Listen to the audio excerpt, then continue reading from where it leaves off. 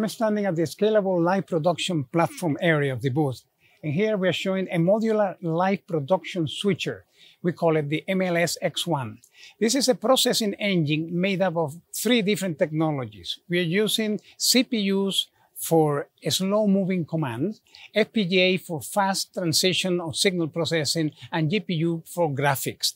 This logical element or modular element is capable of up to 64 by 64 input and output in HD or 32 by 32 in 4K. And supports 4 MEs in HD and 2 MEs in 4K.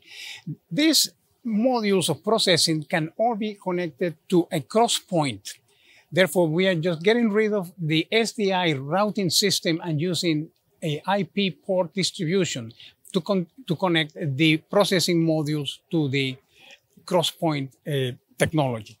These modules can become logical switches that can be stacked on top of each other to create more capacity.